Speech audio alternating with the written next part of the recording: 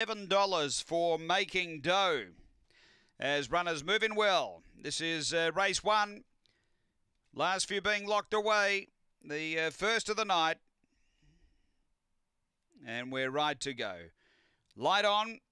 Ready to race. This is Angle-Park, first of the night.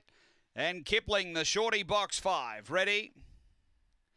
Racing, Kipling midfieldish away, it's trying to muster up. Leading them up early is Night Glow from Making Dough. Now Kipling working into it, 3 out. They were followed by Velocity Bettino. Then came What a Wish, and back at the tail end, Emily Jose. Kipling just having a bit of work here to get to them. Making Dough led. Velocity Bettino diving through. Kipling trying to finish late. Velocity Bettino has beaten Kipling. Third Making Dough, then Night Glow. They were followed by What a Wish, and Emily Jose was back at the end. The time here is around 22:30.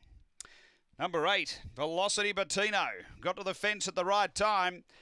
Kipling was out wide and then just had a bit of trouble getting back to the inside and getting around some runners and charged home, but missed the leader in the straight, Velocity Bettino. So 8 the winner, Troy Murray. 2nd to 5, Kipling for Tim Aloisi, and 3rd to 2, Making Dough for Stephen Brook.